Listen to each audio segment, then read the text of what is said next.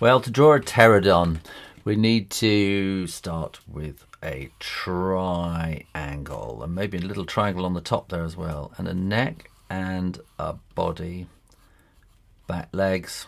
Now this is the bit that does it. You want an arm going down there, an arm coming back here, and a little bit that flicks back, then more arm, claws, and then a long finger. These are not bats, these are flying reptiles, and that's what makes them different. Okay, bring that down to there, and then we can swoop that back to the legs like that to get that kind of silhouette. Claws, tail, there we go. Well, let's start here and bring that line around there. We want this top beak to kind of snarl downwards a little bit like that, and then flip back on itself. And then they're a bit pelican-like, and they got that kind of throatiness there. And let's put a line down there. That's kind of his top eyelid, and that's making him look a bit fierce. Put an eyeball in there. And then sweep that round to these claws. And sweep that round to these claws again, and sweep down to the corners there.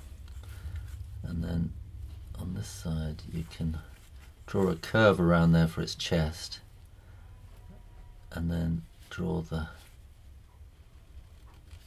rest of the bones in like that.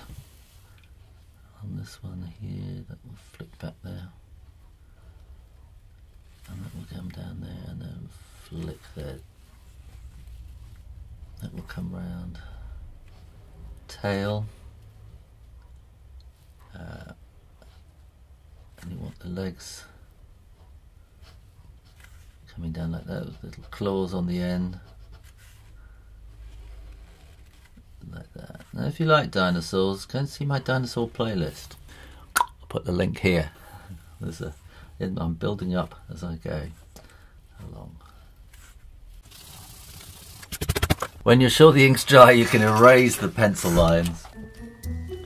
Now we can put some shading in there, and it's just take your time. This is obviously speeded up, and just kind of flick those lines out, and just to suggest the kind of the shape and the contour of the wings.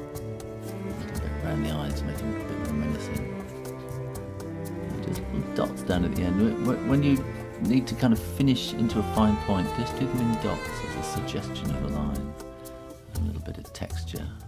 And lots of little dots I'm just putting in, but just more texture really. Make it look a bit more reptilian. And some whoosh marks.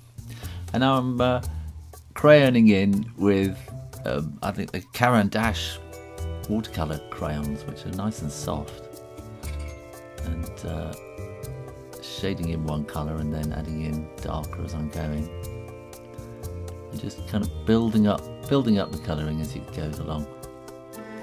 Now if you really like dinosaurs, if you want me to draw lots more, then click the thumbs up button, so I'll know that you want me to do more of these. Just put a little bit of red and spots and yellow on the eyes.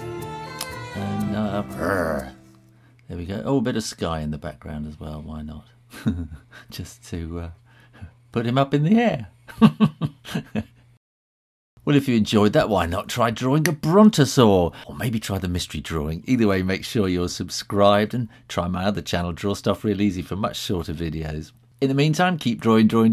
Practice, practice, practice. And I'll see you next time. You take care now.